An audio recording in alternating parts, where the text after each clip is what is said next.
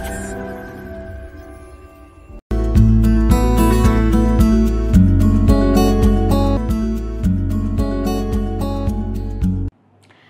2 ആണ് നമ്മളിവിടെ സ്റ്റാർട്ട് ചെയ്യുന്നത്. ഓക്കെ, Module 2 മെയിനായിട്ട് വരുന്ന സെക്ഷനാണ് നമ്മൾ ആദ്യം പറയുന്നത് മാക്സ്വെൽസ് ഇക്വേഷൻ എന്ന് പറയുന്നത്. നമ്മൾ കഴിഞ്ഞ മോഡ്യൂളിൽ ഗോസസ് ലോയുടെ കാര്യം പറഞ്ഞപ്പോൾ അവിടെ പറഞ്ഞായിരുന്നു അല്ലേ മാക്സ്വെൽസ് ഇക്വേഷൻ എന്താണെന്ന്. അതിൻ്റെ ഫൈനലി കിട്ടിയ വാല്യൂ എന്ന് പറയുന്നത് നമ്മുടെ equation of the Gauss's law എന്ന് പറയുന്നത് it was one of the Maxwell's equation. Okay, അപ്പോൾ ഈ സെക്ഷനിൽ നിങ്ങൾക്ക് യൂണിവേഴ്സിറ്റിക്ക് ചോദിക്കാൻ പറ്റിയ ഒരു ടൈപ്പ് ഓഫ് ക്വസ്റ്റൻ ആണ്. ഇപ്പോൾ ഒരു 7 or 8 മാർക്സിന് വരുന്നതാണ്. Derive the Maxwell's equation from the fundamental loss. അതായത് ഇപ്പോൾ ഇതിൽ നിന്ന് നമുക്ക് ഡിഫറൻഷ്യൽ ഫോം ഇക്വേഷനും ഉണ്ട്, ഇൻറ്റഗ്രൽ ഫോം ഇക്വേഷനും ഉണ്ട്. അതിന് ഡെറിവ് ചെയ്യാൻ പറയും, ഡിറൈവ് ചെയ്യാൻ പറയും. ഓക്കെ, നമ്മൾ രണ്ട് കേസിലാണ് പറയുന്നത്. ഫസ്റ്റ് വൺ നമ്മൾ പറയുന്നത് ഫോർ ദി സ്റ്റാറ്റിക് ഫീൽഡ്സ്. അതിൻ്റെ കാര്യത്തിൽ ആദ്യം നമ്മൾ ഡെറിവേഷൻ ചെയ്തിട്ട് പിന്നെ നമ്മൾ ടൈം വേരിങ് ഫീൽഡിലും ചെയ്യും. ഓക്കെ, അപ്പോൾ അതാണ് ഈ ആദ്യത്തെ സെക്ഷനിൽ വരുന്നത്. ഓക്കെ, ഫോർ സ്റ്റാറ്റിക് ഫീൽഡ്സ് നമ്മൾ ആദ്യം ചെയ്യുന്നത് okay the first equation. Okay, static ഫീൽഡിൻ്റെ കേസിൽ എനിക്ക് 4 ഇക്വേഷൻസും മാക്സ്വെൽസ് ഇക്വേഷൻ വരും. അതിൽ ഫസ്റ്റ് വൺ ആണ് നമ്മൾ ഡെറൈവ് ചെയ്യാൻ പോകുന്നത്. ഓക്കെ, ഫസ്റ്റ് വൺ എന്ന് പറയുന്നത് എവിടെ നിന്നാണ് വരുന്നത്? നമ്മുടെ ഇലക്ട്രോസ്റ്റാറ്റിക്സിലെ ഗോസസ് ലോ എന്നാണ് വരുന്നത്. Okay, from the Gauss's law. Okay, ഈ ഗോസസ് ലോ നമ്മൾ ഇക്വേഷൻ എന്താ എഴുതിയേ? നമ്മൾ അവിടെ പറഞ്ഞ സെയിം പ്രൂഫാണ്. ഓക്കെ, എന്ന് പറയുമ്പോൾ എന്താണ്? Q enclosed will be equal to integral D dot D S, അല്ലെങ്കിൽ വിൽ ബി ഈക്വൽ എന്താണ്? സൈ ആയിരിക്കും ദിസ് വൺ. അപ്പോൾ ക്യൂ എൻക്ലോസ് എങ്ങനെ പറയാൻ പറ്റും? വിത്ത് റെസ്പെക്ട് ടു നമ്മുടെ volume integral raw V D we will be equal to integral D dot D S. Okay, this equation is called as my integral form. Okay, ഇതിനാണ് ഞാൻ എൻ്റെ integral form എന്ന് പറയുന്നത്. ഇനി എനിക്കിവിടെ എന്ത് അപ്ലൈ ചെയ്യാൻ പറ്റും? ഈ സൈഡിൽ integral D dot D S ഉണ്ട്, അവിടെ എനിക്ക് ആരെ അപ്ലൈ ചെയ്യാൻ പറ്റും? My divergence theorem. ഓക്കെ, ഇവിടെ ഡൈവേർജൻസ് അപ്ലൈ ചെയ്യുന്ന സമയത്ത് this equation will be equal to integral del dot D D V കിട്ടും. അപ്പോൾ ഇതും ഡി വി ആണ്, രണ്ടും സെയിം വോളിയം ഇൻറ്റഗ്രൽ ആയതുകൊണ്ട് വി ക്യാൻ ഇക്വേറ്റ് ഇറ്റ്. അങ്ങനെ സമയം എന്ത് പറയാൻ പറ്റും? കമ്പയർ ചെയ്യുമ്പോൾ raw we will be equal to del dot D അല്ലേ? So raw we will be equal to del dot D. So this is my differential form of Maxwell's equation. Okay, differential form of the Maxwell's equation. Okay, ഇതാണ് നമ്മൾ Gauss's law എന്ന് പറയുന്നത്.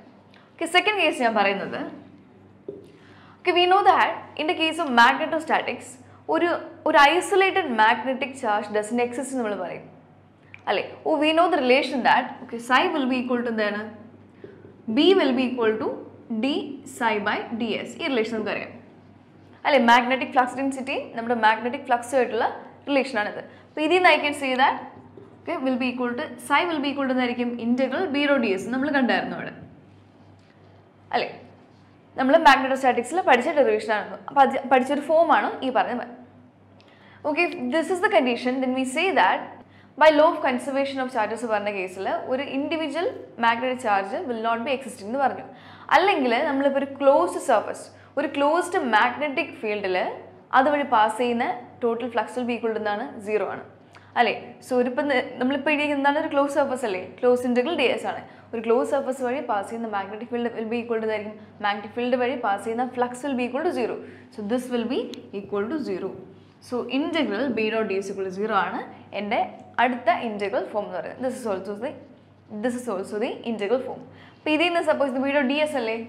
Okay, ഇതിൽ ഞാൻ എൻ്റെ divergence apply ചെയ്യുകയാണെങ്കിൽ എന്ത് പറ്റും?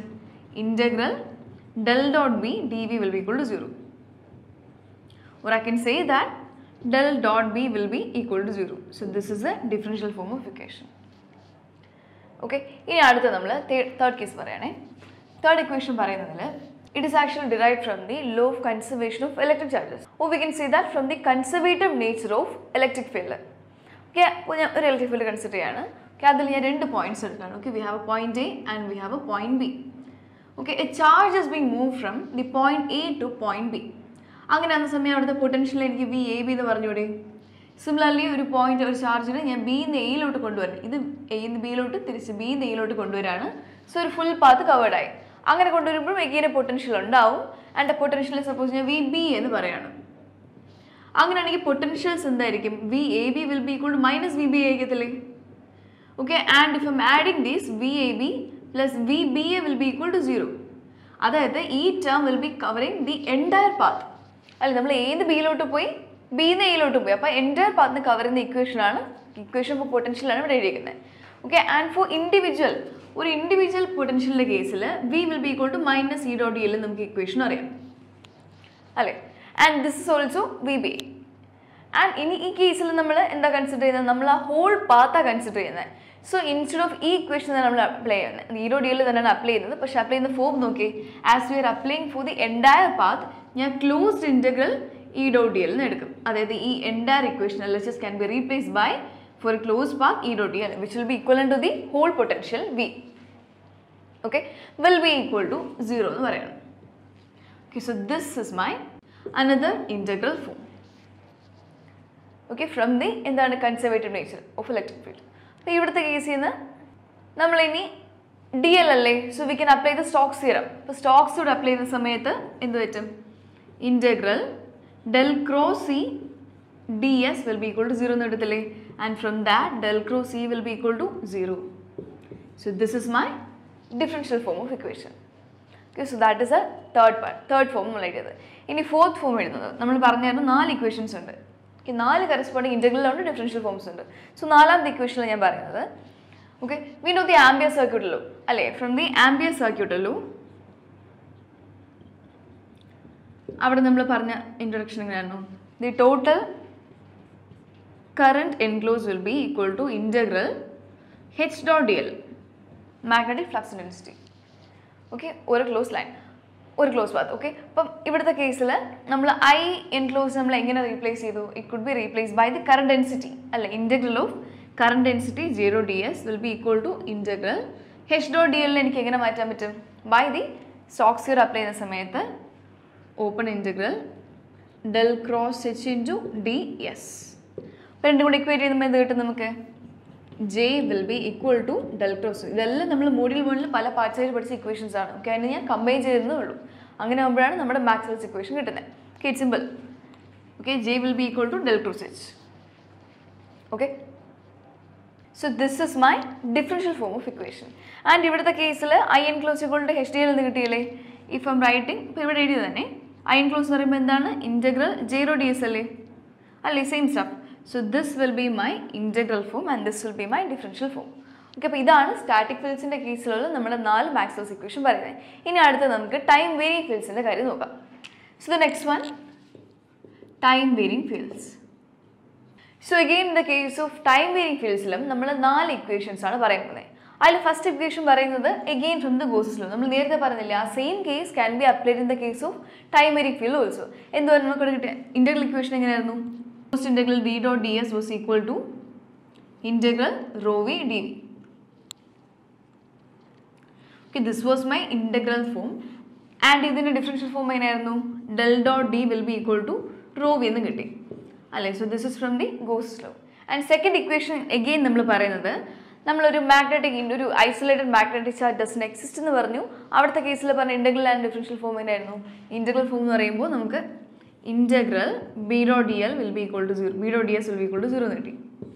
And similarly, corresponding differential form del dot b will be equal to 0. In the case, okay, the case Faraday's law. Okay, from the Faraday's law, it states that the EMF induced EMF in a closed circuit. Okay, I suppose V induced. Okay, induced EMF induced EMF in a closed circuit will be equivalent to the rate of change of the magnetic flux linkage associated with it. Okay, so this is Faraday's law. So this is the Maxwell's equation in the case of time varying field. Okay, so in this case, V induced will be equal to minus d psi by dt. And psi equal to in the case of magnetic field, psi will be equal to integral b dot ds. Case psi okay, magnetic flux. So psi can be replaced by minus d by dt integral b dot ds. In integral, so minus integral dou by dou t partial item, so b into ds. This side V induced. V induced V equal to a total path in the case of integral E dot dl. So we can just write it as integral E dot dl. So this is my integral form. Now I will apply Stokes theorem apply E dot dl. So Stokes apply this will be integral, okay, del cross E ds will be equal to minus integral dou b by dou t into ds. Okay, so comparing these two equations, I can write it as del cross E will be equal to എന്തായിരിക്കും ഈ സൈഡിൽ minus dou b by dou t. This is my differential form of the equation. Okay, ഇനി നാലാമത്തെ equation നമ്മൾ പറയുന്നത് നമ്മൾ displacement current density module 1ന്റെ last section. Okay, displacement current density.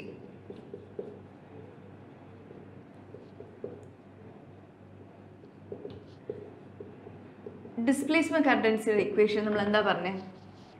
Okay, we know that നമ്മൾ അവിടെ പറഞ്ഞില്ല ഡിസ്പ്ലേസ്മെന്റ് ആ same പ്രൂഫാണ് ഇവിടെ വരേണ്ടത്. ഓക്കെ, അത് നിങ്ങൾ എഴുതിയാൽ മതി, അതുകൊണ്ട് ഞാൻ റിപ്പീറ്റ് ചെയ്യുന്നില്ല. ഓക്കെ, സോ സെയിം പ്രൂഫ് നമ്മൾ മോഡ്യൂൾ 1ൽ പറഞ്ഞ സെയിം പ്രൂഫ് തന്നെ ഇവിടെയും വരണം. Okay, so the conclusion we get is that integral h dot dl will be equal to എന്തായിരിക്കും integral j plus jd ds. ഇതെന്താണ് ഡിസ്പ്ലേസ്മെന്റ് കറന്റ് ഡെൻസിറ്റി. നമ്മൾ extra add ചെയ്തത് അവിടെ വയലേഷൻ ഉണ്ടായിരുന്നല്ലേ റൂളിൻ്റെ, അത് കാരണം നമ്മൾ ആഡ് ചെയ്ത ടേമാണ് jd with the value dou b by dt dou t അല്ലേ. So this is the integral form of the equation and ഇതിന്റെ corresponding differential form എന്തായിരിക്കും del cross h അല്ലേ. ഇവിടെ h dot dl ആണ്. സോ നമുക്ക് integral del cross h ds will be equal to again j plus jd into ds, which implies del cross h will be equal to എന്തായിരിക്കും j plus jd യുടെ value എന്താണ് dou b by dou t. So this is the differential form of the equation. Okay, അപ്പോൾ ഇതാണ് നമ്മുടെ Maxwell's equations being derived from the fundamental laws in the case of static as well as the time varying fields.